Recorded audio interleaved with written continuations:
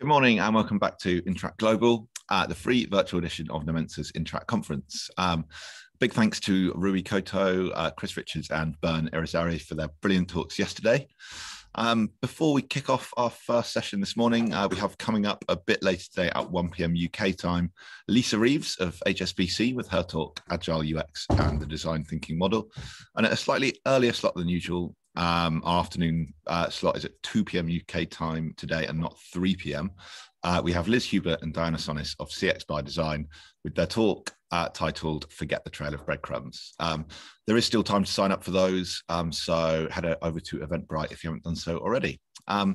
Today is all about innovation and creativity, and what better way to kick things off than with our principal UX designer and illustrator here at Nomensa, Emily Trotter, with her talk, The Science of Illustration and Experience Design.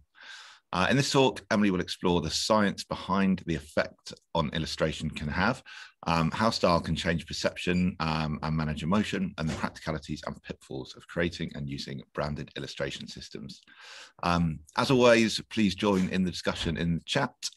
Just make sure your settings are switched to panelists and attendees. And if there's any issues with the stream or audio or anything like that, then please let us know there too. Please submit your questions. I'll run through as many of these with Emily as I can at the end in the Q&A. And finally, we are using auto-generated captions for this session. Whilst not 100% accurate live, when we add this to our YouTube, we will make sure they're all tidied up for you. So yeah, over to you, Emily. Cool, thanks, Henry. Okay, well, welcome everyone.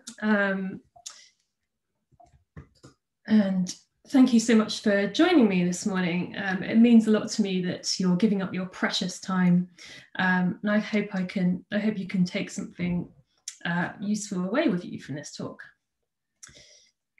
So, science, illustration, experience. These are things that fascinate me. I've been drawing since I was a child, communicating through drawing and making things. I find it easier than talking sometimes, so forgive me if I'm not a natural talker today. But yeah, what I want to talk about is the part that illustration can play in user experience design. I feel like a lot of the value that illustration can provide is known instinctively to artists and illustrators. It's like, well, duh, illustration is mega powerful, but sometimes it can be hard to put this into words that can help other people or clients to also see the value and ultimately become an advocate themselves. So let me open with a question and a story. Can illustration change behaviour? In 2011, there was a problem with antisocial behaviour on the streets of Woolwich in southeast London. Conventional measures have been tried, like CCTV, tougher sentencing, that kind of thing, and also the controversial mosquito anti-loitering security device, catchy title. The gadget emits an unbearable buzzing sound and can be set to a pitch that's only audible to people under the age of 25, which is horrific. So in 2012, Ogilvy and Mather Advertising came up with an idea that aimed to be preventative, to involve communities and to use the space itself, rather than aiming to drive troublemakers away from the area, which only displaces the problem. So they encourage people living nearby to provide photos of their babies and their children, which were then used by graffiti artists to paint murals on the shop shutters. So as evening draws in, the shop shutters come down, revealing a gallery of portraits of local babies. One of the shop owners commented on the painting of Max, that's the little boy dressed in blue, whose image now adorns his shop front at nighttime. It's been here about 3 weeks now. Most passers-by who see him smile. I wish we could keep the shutters down and open the shop all the time. That would be ideal. Ogilvy and Mather were working from evidence discovered in a series of research papers published around the 1940s, that seeing image of a baby's face stimulates a caring response in the brain, even if that baby is a stranger. They said the evidence suggests that babies' faces, the round cheeks, big eyes, trigger a caring response in human beings. So fast forward 5 years on, 2017, the local government association published a report on this experiment. Overall, antisocial behaviour had reduced in Woolwich by 24% since the babies of the borough adorned the shop fronts. So, can illustration change behaviour? Yes. And if it can change behaviour, it can change experience. So I've been digging a bit deeper into this, and to share my findings, I split them into 4 themes, which I'm going to talk through one by one. So biology of vision, how our eyes see and what this means for artists. Then psychology, what we feel when we look at imagery, how our emotions are triggered or affected. Style, looking into the techniques of creating branded illustration styles.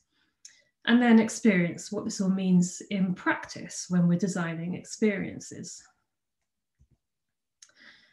So this isn't going to be a biology lesson. I'm definitely not qualified for that. I just want to look at a few examples that allow artists to apply science to technique in their work. So I've learned loads from this brilliant book by Margaret Livingston. And I want to share 3 examples of vision and art interacting together with you. So this first one, this is a painting by Monet from 1878. So the atmosphere and emotion of the festival in Paris is captured so viscerally in this image, we can almost picture how it feels to be there experiencing it. The flags are waving, the crowds below are like jostling around, and our minds are probably like assuming the sound of a happy crowd as well, like filling in the gaps. So what Monet has done here is he's painted a mood. When we put this next to a photo of the same street, we can start seeing some key differences. I mean, it's not a like-for-like comparison, but close enough photo that I could find for discussion. So while Monet painted a mood, the camera has captured a specific moment and frozen it in time. Monet is playing here with peripheral vision. So we have surprisingly low resolution in parts of the visual field that are not at the center of what we're looking at. We're not aware of this because we usually move the center of our gaze to whatever we want to look at. The center of our vision is used for scrutinizing detail, whereas the peripheral vision is used for organizing the spatial scene, seeing large objects, and for deciding where to fix our gaze next. So the peripheral vision is not blurred vision, it's a loss of precise spatial information.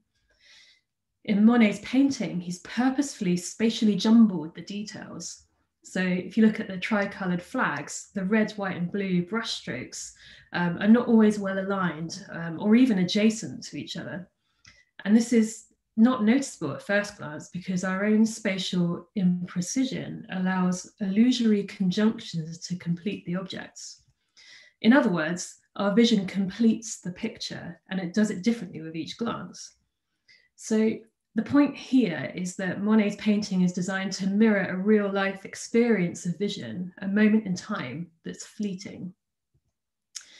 Art historian William Seitz said, "It's very different from a camera image, which would freeze such a scene in 1,000 details that no participant could ever experience." So moving on, the second example is about how we focus our gaze. In the 1950s, a psychologist put trackers on contact lenses to monitor where a group of subjects' gaze fell while they were looking at this painting, among others. And it's our peripheral vision again that organizes the spatial scene, decides where to fix our gaze next. So here's the tracking. What was discovered was that the gaze was drawn to areas of high contrast and areas of biological significance, like other humans. So you can see the kind of dark area there where that man was standing, and then the eyes tracking up the kind of high contrast areas of the rest of the painting. So these findings enable artists to guide their viewers' gaze. In using lower levels of detail and contrast in some areas of the painting, and then including detailed facial features, like in this painting, will draw the gaze straight to the eyes. So as Margaret Livingston put it, the eyes are a very expressive part of a person. In all human cultures, the eyes are considered emotionally important. Monkeys consider eye contact to be a sign of aggression. So finding one's gaze repeatedly drawn to the subject's eyes doubtless produces emotional impact, even though they're drawn there for such an unemotional reason as image detail and contrast. So the point here is that the artists are able to plan their composition using high or low levels of detail and contrast, and include human figures to draw the gaze or facial features, in particular eyes, to create an emotional connection. So in this third example then, Monet's poppies seem alive. They seem to shimmer and move in the painting. And what he's done here is chosen colour combinations with a low luminance contrast. This confuses two systems of the eye called the what and the where. So the what system can see the objects clearly, but the where system can't register their position and stability, which causes them to jitter and move about. We can't perceive the edges of those poppies. When we learnt about this at uni, they called it vibrating borders, which I think describes the effect of where the two equiluminant colours meet in quite a nice visual way. And so with this technique, artists are able to create an illusion of movement in their work. I just want to give a quick mention to colour theory. So while there are plenty of articles and theories and books that will kind of elaborate on the meaning of various colours, there's actually little real research that proves a universal effect of a particular colour on emotions. I think colour theory can probably be very useful if you have a very specific audience base, quite a small specific one, but perhaps use the theories with a pinch of salt. Don't exclusively use them for meaning for a few reasons. So colour can be subjective.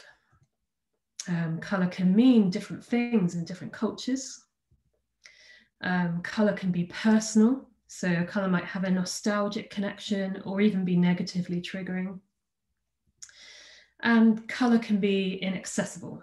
Not everyone can see colours in the same way. So if you rely on colour alone, you might be excluding people. On that point, I just want to show a quick example of a really clever use of colour here. So this seemingly random palette has been really intelligently selected. Each colour has the appropriate luminance for where it's used on the painting. And we can see this clearly when we look at it in grayscale. So all those mad looking colours are perfectly used to depict the shadows and highlights of the portrait. And it might be an indirect result or a happy accident, but this painting is accessible to colour blindness too, which I kind of love. So, can illustration change behaviour? Returning to the question. Yes, when we understand the science of how our eyes see and apply this knowledge to technique, we can start to control the viewer's experience. Which means, my point isn't about trying to play tricks on the viewer or manipulating or being dishonest, but this control allows artists and illustrators to work backwards from a desired intention. And the best part, you don't have to give your viewer instructions on how to look at the illustrations. The biology of our eyes is pre-programmed to know what to do. So that was how artists can collaborate with human biology and influence the experience. Now I want to look at psychology and how what we see affects our emotions and how we feel, and how that in turn affects our behaviour and our experience. Most passers-by who see him smile. So this wasn't a whimsical preference of people who like babies. This is a chemical reaction in the brain. Cuteness has emerged as an important factor for attracting caregiver attention and affection. It's a survival instinct. Neuroimaging research shows that the orbitofrontal cortex in adults becomes active really quickly after seeing a baby's face, before we even have time to recognize that it's a baby. Babies are designed to ignite fast brain activity in regions of the brain linked to emotion and pleasure. So this initial fast brain reaction also triggers a slower, more sustained brain activity that's associated with complex behaviours of caregiving and bonding, which are required for parenting. And there are two interesting factors that I want to highlight with this. So first, we're wired to be attracted to cute things. So the instinct to care could be driving our wider perception of cuteness. And this would explain why we feel affection for animals or adults, or even inanimate objects with sort of juvenile features, and even like miniature products as well. So it's not just limited to babies. And the second one, by activating the brain networks associated with emotion and pleasure, empathy and compassion are also triggered. So this gives cuteness the power to expand the boundary around what we regard as worthy of moral consideration, affecting emotion, pleasure, and social interactions. WWF understands this very well. They've assigned cute flagship species to engage people. Obviously, their famous panda is one of those. Big eyes, chubby cheeks, see how they're making use of eye contact too, which goes back to what we discovered in the forest painting, where our gaze is drawn to facial features and eyes. Without those features, the emotional connection is easily severed. If cute can trigger empathy and compassion, how else can visuals affect our emotional state? So an experience can change dramatically depending on our emotional state. And our emotional state can change in an instant based upon what we're experiencing. Earlier this year, I spoke at World IA Day about reversal theory. I'll summarize a bit here, but the whole presentation is available online if you do want to find out a bit more. So reversal theory focuses on the dynamic qualities of normal human experience to describe how a person regularly reverses between psychological states, which affects the emotions they experience. So there are pairs of these psychological states, and only one of the states can be experienced at a time. So it's kind of like a switch. The reversal happens when we transition or reverse between them. And a reversal can be triggered by the experience the person is having. So I'll look at this pair, serious and playful, as an example. Are you motivated by achievement, like buying car tax, or by the enjoyment of the process, like listening to music? The destination or the journey? It gets really interesting when we see how, depending on which state we're in, it influences our experience. So on the graph here, the white line that starts in the top left represents a serious state, and the black line that starts on the bottom left is a playful state. At the low arousal end of the scale, we could be experiencing relaxation or boredom. And at the high end of the scale, excitement or anxiety. So excitement and anxiety are both states of higher arousal, but the difference in what we experience is vast. And that's what you can switch between really quickly. So to add some context, Monzo use illustrations to add value to the experience of using their banking app. But the way they use illustration is really considerate to the state the user is likely to be in. So they have their fun and like charismatic mascot, Hot Chip, this little guy here who's winking at us, but they use him really sparingly. Hot Chip is reserved for one-off uncommon moments, such as like onboarding success or receiving your new bank card. These are moments when a task has like definitely been achieved, and the playful scale can be like safely pushed towards excitement. This limited exposure to Hot Chip also ensures that their brand mascot is perceived as like a special treat, a reward. So within the app, slightly more like low-key illustrations are displayed along with articles or new features or help topics. So these are moments when the user is probably not in the middle of something, but they might still be in a more serious mode. So the illustrations don't get in the way of content, but they do help to like pique interest or communicate the vibe of the feature or content they accompany. They help to keep anxiety down, keep people on the relaxation end of the scale, And they might even switch the user to a playful mode, in which case they'll be open to discovering something new. Day-to-day transactional use of the app, like making payments or checking your balance, feature no illustration at all. These are times when the user is focused on the destination, completing the task at hand, and would not appreciate an illustration slowing them down or blocking their way. Like Hot Chip can become, like, you know, our little fun character can become annoying very quickly if he's in the way of something. So, I mean, that's an example of how we can respond to and switch emotional states. But what about the images themselves? What do we look for in an image? So when specific detail, like a specific person or place or object, needs to be communicated, it's almost always best to use a photograph. For example, buying a physical product or booking a hotel, you're going to want to see a photograph before committing to buy, right? But when it comes to conveying an emotional mood, setting a scene, or a more abstract concept, a photograph can become distracting because of its specific detail. So just like we found when we compared Monet's painting of Paris with a photo of the same street. And photos of people can be a tricky area to get right as well. Again, there are use cases when it works and those when it doesn't, depending on the context. If the intention is for us to relate to the mood or experience, a photo can be a turnoff. The parameters of similarity are so small when you're looking at a photo of a specific person or models that a large chunk of your audience might feel excluded by that.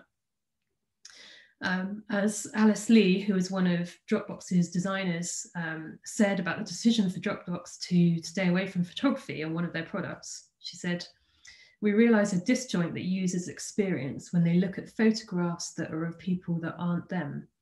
It's instantly unrelatable." So Airbnb on their homepage are evoking an emotion here by using a narrative. They're using a fictional image with a loose style to be purposefully evocative. The intent is the feeling of adventure and newness at the beginning. And the style of this illustration lets us know that this is a moment in a story. The level of detail tells us the forest is a fiction. The characters are inconsequential. What's important is the possibility of discovery and of starting our own story.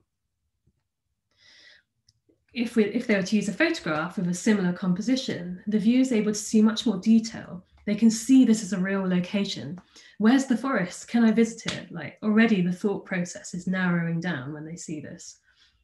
And our understanding of photography means we know that the people in the photo actually exist. They come from a culture, they belong to a class. Our subconscious is making connections and assumptions and filling in the detail. So we might connect to this scene or we might not, but it's probable that these assumptions have already distracted away from that intended emotion of the image. So we look at illustration in a different way to photography, and as a result, we experience illustration in a different way. So consider carefully like the purpose of the image, the intent of the experience, and use that as a rationale for your decision. So our perceptions are often being built and managed non-consciously. Like, think of, our behavior can change depending upon an image or a visual stimulus. Think of the save icon. Apparently 2/3 of children don't know what a floppy disk is, and yet, it's not going to stop them learning its function and using it anyway. Behavior becomes autopilot. So this bike company were getting complaints from customers when their bikes were being damaged during delivery. Their fragile labels weren't working on the packaging. So they tried this idea of using a picture of a widescreen TV on the box instead. The image change led to 80% fewer damaged bikes on arrival. So I want to end the psychology section with this bit of research that I found fascinating. So if an experience is considered as aesthetic, This seems to allow for more mixed emotional states, which might be an exploratory basis of a seemingly paradox that negative emotion in the arts is sometimes enjoyed. Felt negativity does not go away, but can be more positively experienced in an aesthetic context. So my take on this is psychological safety. When we understand that we're looking at art, we know that art is subjective, and therefore we know it's safe to have an opinion. In fact, it's more than safe. It feels good to have an opinion. Even if we don't like the artwork, we can enjoy that negative emotion because we're in control of it. So going back to my question, can illustration change behaviour and experience? Yes, illustration can be used with care to manage situations by complementing emotional states or gently nudging emotional states, and to build connection with empathy. So changing gear a little bit now, style and technique. Let's look into the techniques of creating a branded illustration style. Back to basics. What is a brand? Just thought we'd cover this off. It's a person's perception of a product, service, experience, or organization. It makes sense, right? So the important thing to focus on here is the first part, a person's perception. In other words, it's not something controlled by the company, but something controlled by the customer. The company can design their brand and their product and their service and their communication, but that perception will be defined by the overall experience the customer has. A brand image has to express the company's message and connect with users who should instantly recognize it across different media, or even away from their company website and marketing content. A strong brand image is like an anchor, helping to facilitate customers' attachment and fix value associations. So a brand experience then is the interactions people have with the service or the company, and the brand identity is the outward expression of a brand, the visual appearance, or including the visual appearance. And an illustration style is an element of that brand identity, along with the other assets like the logo, the typeface, photography style, animation, tone of voice. It all works together as one. So brands utilize illustration styles because of its power as a visual communication device. Think about everything we've looked at so far, like being selected with detail. The illustrator is in control of the composition. Everything included is there by purpose, by design. Illustrating humans creates that connection of empathy. And without using a photograph of a person, we can push the style to be more inclusive. Complex ideas can be communicated in abstract ways that just aren't possible with other medium. Reality can be suspended. Style choices like line styles, shape styles, textures can all produce different personalities. For example, painterly hand-drawn marks create a perception of human involvement. In 2016, one of Facebook's real early illustration styles was centered around paper craft, so actual paper cut and folded to create forms. I couldn't find an example of this, but yeah, you can imagine what that's like. And Kristen Spillman was hired as a design director at that time by Facebook, and she said, what was rooted behind that approach was that it was important for Facebook to show that there were people behind the products that were being built, and that this craft showed imperfection. A notion that it wasn't just robotic and technical in terms of what this product offered, but it was made with care. It was made by people for people.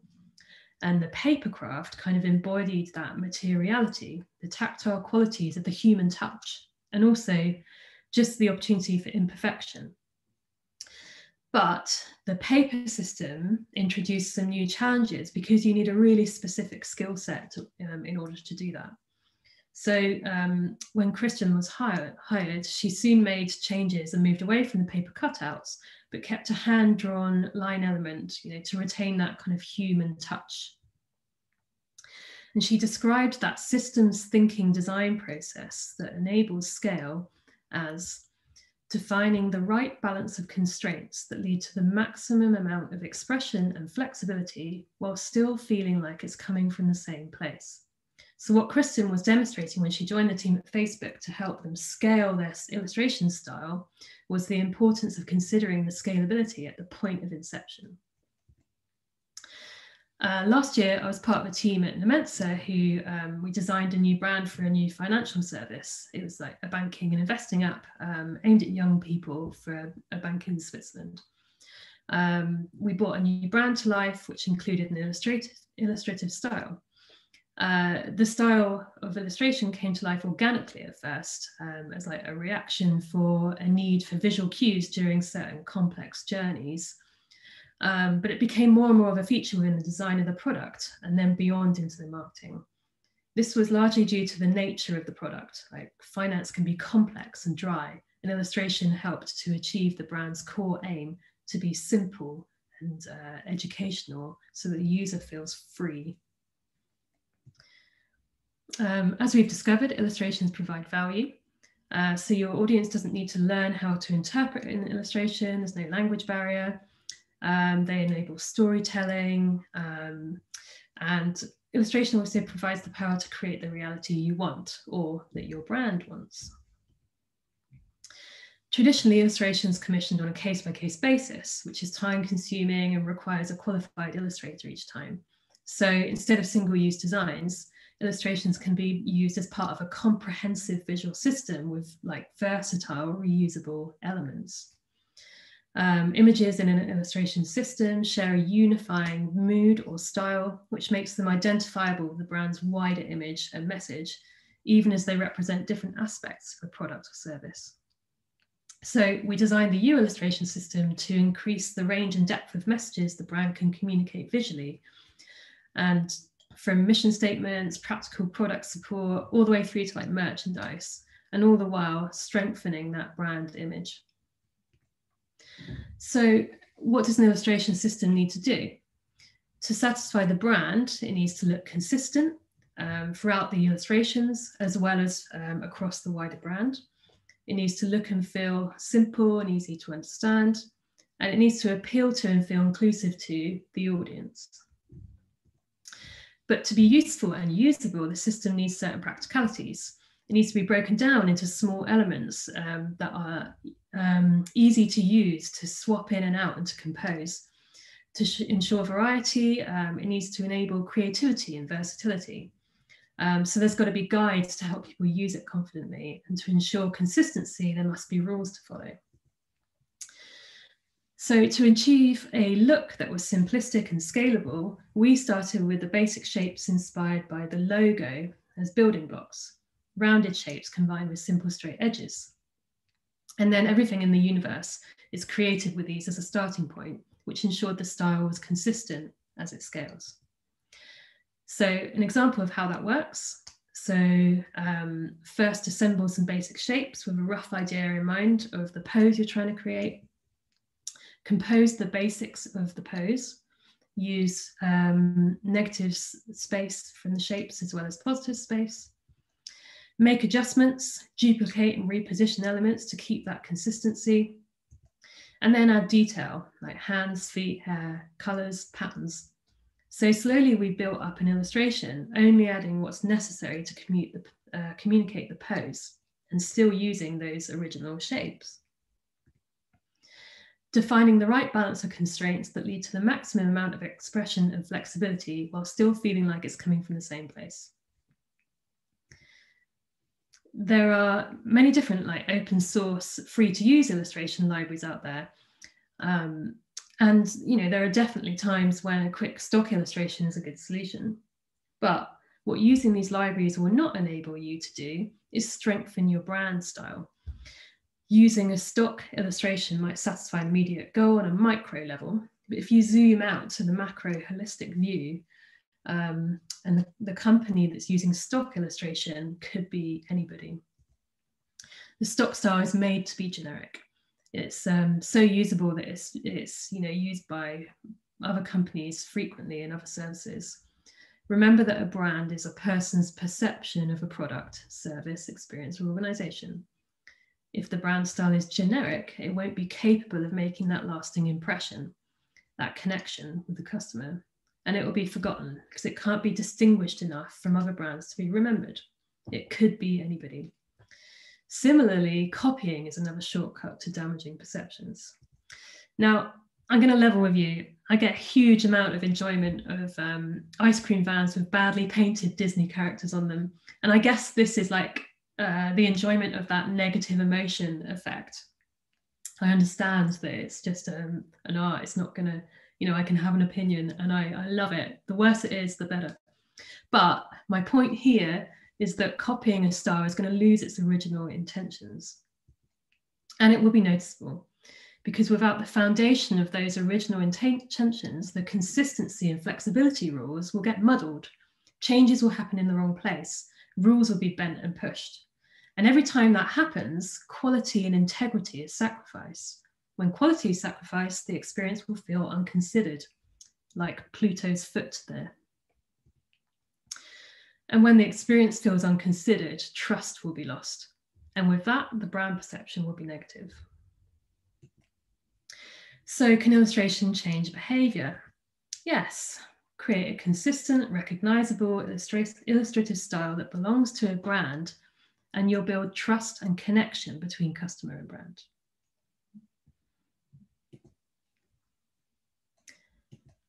So we've come to the last section, experience. And really, experience has been discussed every step of the way so far. So what I thought would be useful here is to summarize a few takeaways about what this means in practice when we're designing experiences. You can use illustration to change experience. And I'm going to use these 4 words to give you the takeaways.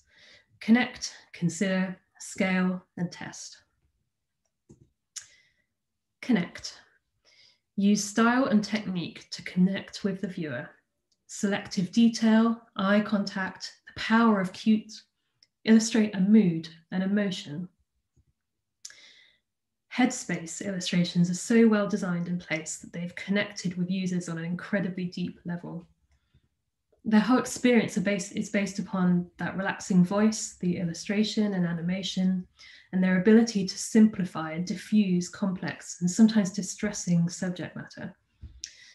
Their brand style accurately reflects their product, and the results are proof of the brand value. Connect by being purposefully diverse and inclusive. For the U brand, we aim to create environments in which any individual or group can be and feel welcomed or respected. The U app is about breaking new ground, and I wanted the U people to reflect that mindset by not conforming to traditions or attempting to categorize people. The range of options were designed to make it easy to encompass different characterizations for each individual person. Remove barriers to connection by providing options. There are 9 heads to choose from, and each person can be customized by choosing one of the 4 skin tones and a hair color from the palette. And then each head can be used on any of the bodies, enabling a vast number of possible combinations. Consider. Spot opportunities within the experience to utilize illustration, moments of brand engagement, decision points, visual explainers, educators, or celebration. Unconsidered can amplify a negative. So I had this experience recently where, well, it was a bad experience all round with a taxi booking app. It wasn't Uber. And then after this bad experience, I was immediately prompted by the app to leave a review. So I left a very honest review. It was at 5 a.m. and I was on my way to the airport. So yeah, it was very honest. When I pressed submit, I was greeted with this celebratory illustration saying, "Woohoo, thanks for your feedback." And that was the nail in the coffin for me. App deleted immediately. Nothing to do with the quality of the illustration itself. It was the moment, the experience that was the problem. They'd only considered the happy path with no consideration for any other scenario. Considered can create positive change. Don't saturate with illustration, be choosy. be intelligent, be rational, cultivate how you want the brand illustration style to be perceived. Special, helpful, calming, educational. Dial the mood up or down to reflect or manage your user's emotional state. An illustration used in an experience should always have a job to do. Scale. Use systems thinking right from the point of inception to build an illustrative style that sits comfortably with the wider brand, while being consistent enough for a team of people to use it, and flexible enough that it enables creativity and expression. And test. It's important to clarify that we're not testing illustrations. We're testing the holistic experience. An illustration is a part of a whole. Isolated subjective opinion is not helpful. We're not asking, do you like this drawing? Because as we've discovered, it's about the style of the experience and not whether a person likes a particular illustration or not. So think of the job the illustration is designed to do and observe if the participant is able to achieve their goal. This is quite difficult because as creatives, it's tempting to focus in on the creative parts of our work that we fear the most. Just like Mr. Bingo and Wilfred Wood pointed out in their Venn diagram, we're naturally looking for validation either way. So in testing, stay rational, observe, and focus on that holistic experience. So, can illustration change experience? Yes. Yes, it can. Thank you. Awesome. Thanks, Emily. I absolutely loved that, especially that bike company that put TV on their box to stop them getting damaged. That's genius. Yeah. If anyone has any questions, please do submit them now using the Q&A function, and I will run through as many as I can. So Emily, you mentioned kind of the design system that we created for you. Kind of when handing the keys over to them, kind of so to speak, were there challenges in communicating how that kind of illustration system should be used? And could you kind of speak a bit more on that? Yeah, sure. So actually some of the slides that I included in this were a part of the handover presentation that I gave to their teams, because, we'd spent all this time putting the system together and thinking about how it should be used, or like trying to maintain that maximum amount of flexibility, but also consistency. So I did kind of spend probably more time than necessary, but really put together this presentation to their design and marketing teams of the client, to talk them through all of the rationale behind it, make sure everybody was on board, but also really importantly, to make sure they understood that I was handing this freedom over to them as well. So I showed them a demo of the library, and how everything can be composed and moved around, and how it can be exported for different formats as well. But also just kind of made sure I was doing this with the attitude of this is for you. You're the creative director now, and you have the power, and telling them I'm really excited to see what you come up with it as well. And I think that must have been successful, because I kind of follow them on Instagram and other places online, and I see them using the library all the time, and it's really exciting to see the stuff they're coming up with. So yeah, I think it's that making sure that they feel that energy and freedom to experiment themselves, giving them, like you say, handing over the keys. Also, I suppose it is that kind of like what you were saying about flexibility and constraint. There's kind of enough constraint there, I suppose, that is kind of quite simple to kind of hand over those keys. And sharing those rules as well, making sure they understand the constraints. So it's all there quite clearly. And kind of speaking on kind of that flexibility versus constraint, kind of how hard is it to kind of find that balance, and kind of how do you know when you're getting it right or wrong? Well, I guess it just takes experimentation. Like, putting this library together, we had quite a dry list of deliverables for the project, where we said, we will deliver X number of people, X number of backgrounds, and X number of props to use. And but actually what we handed over was like way more than that, because as I was designing it, it got to this point where, because we'd been experimenting with those constraints and those rules, it kind of organically got to this point where you just understood the system of it, and it was so fun to create new things out of the constraints and out of the rules, and to kind of push it, that we ended up handing over way more than we could have done. So I guess it just takes experimentation. And then the second part of that is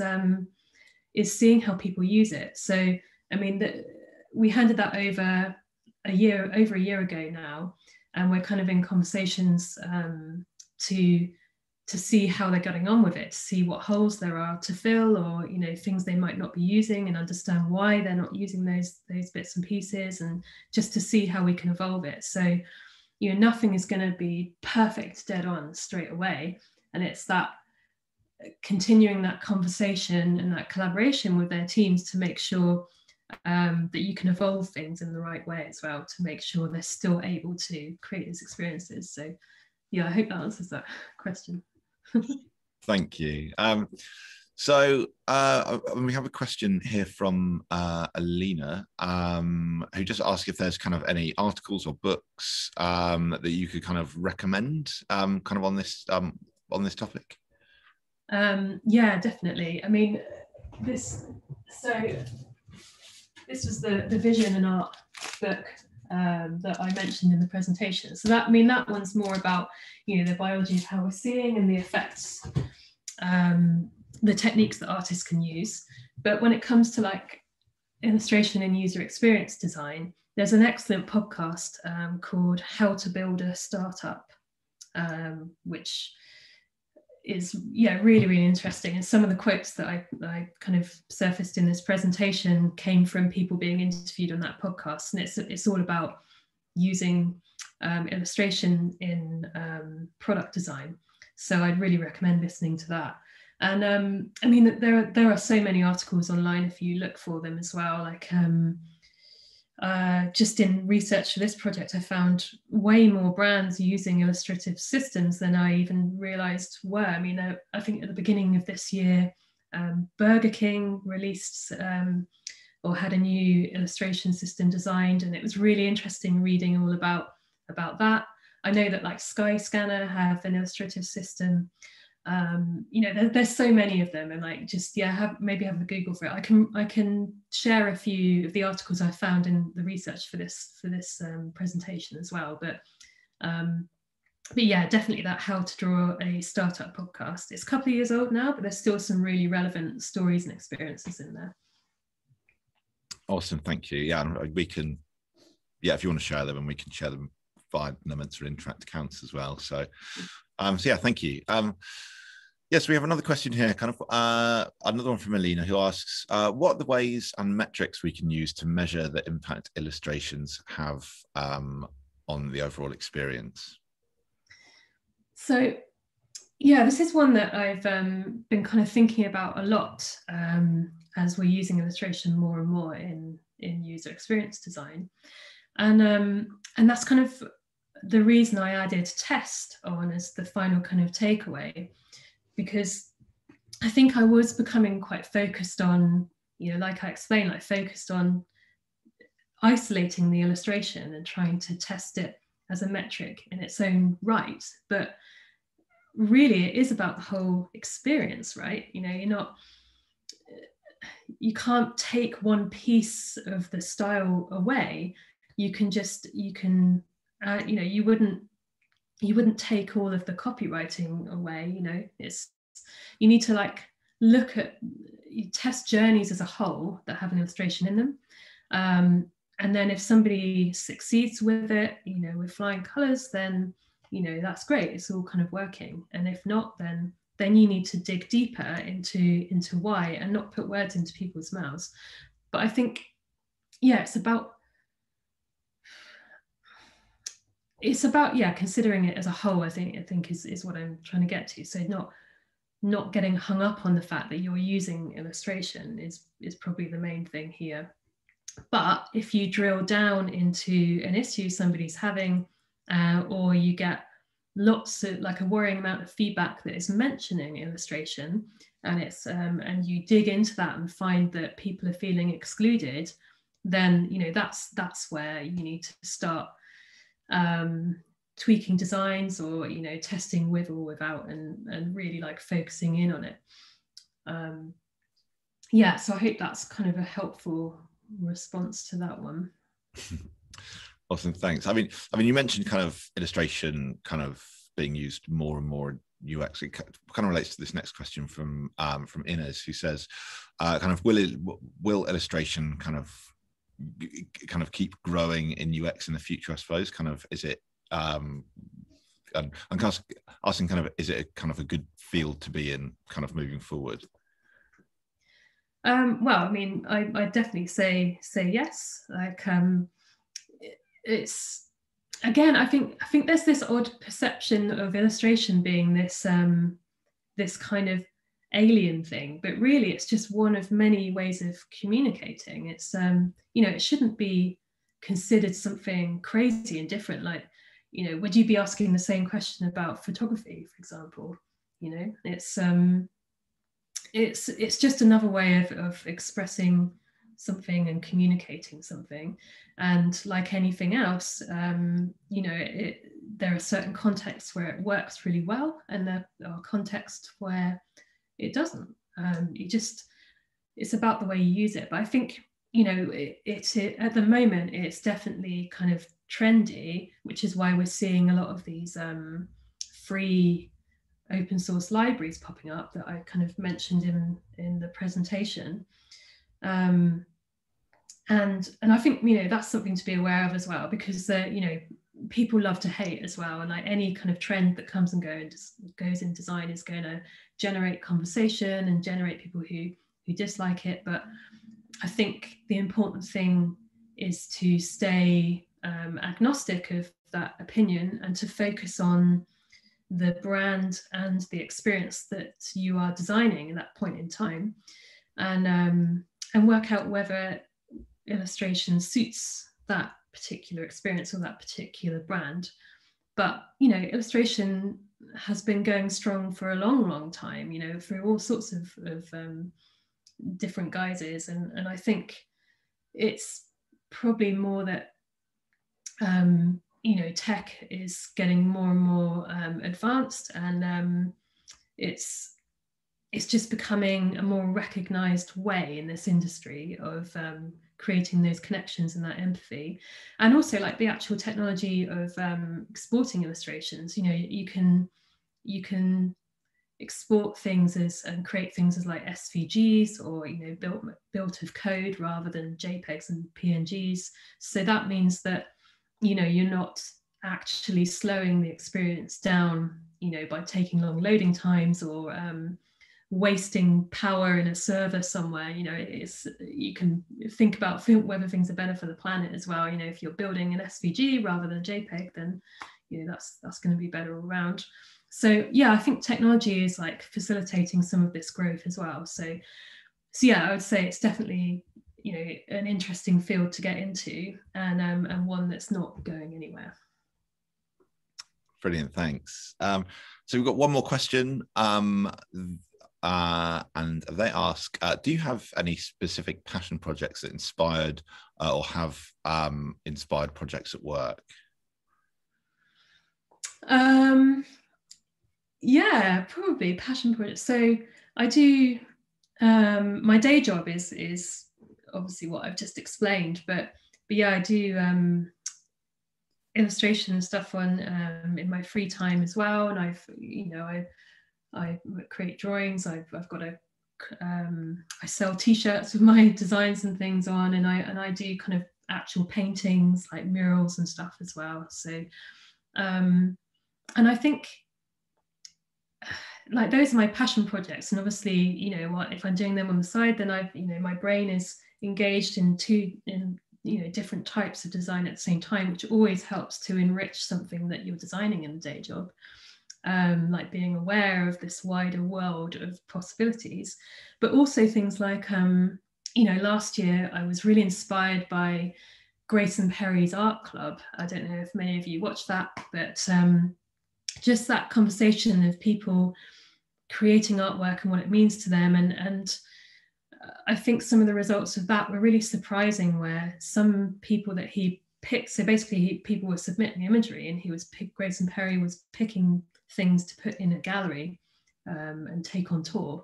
And some of the stuff he picked, like the people just wouldn't have expected to be picked, because it was maybe the first time they've ever drawn anything in their life. But it's like there's something about a piece of artwork that really communicates or connects in a poignant way. So I think just art in general, going to galleries or looking at art on the street, or just finding funny compositions in life, and just being aware, keeping your eyes open, like anything can inspire you, really. Awesome, thank you. So we've got one more real quick question from Helen, who asks, what apps and software do you use for your illustration?